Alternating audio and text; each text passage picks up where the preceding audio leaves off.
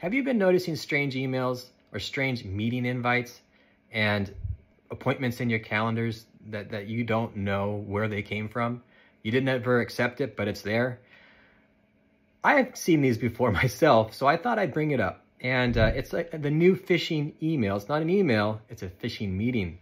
And what they do is they send out these emails or these invites that automatically accept into your calendar. And once that's there, it may pop up and you'll see this 12 a.m. something or another. I didn't accept that. What the heck is it? And they'll have malicious links sometimes in those emails or malicious content.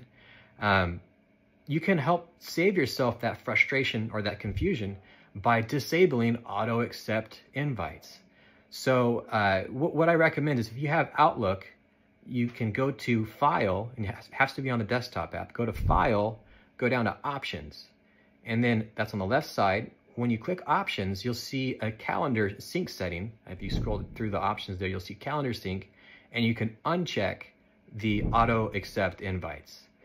You should have like 3 different things you can check there. Make sure they're all unchecked.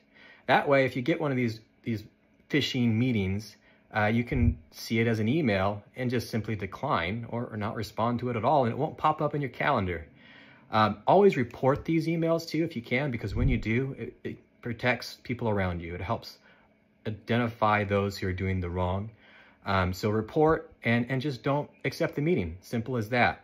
Thought I'd share. To recap, File, go down to Options, scroll through to Calendar Sync, and uncheck Automatically Accept.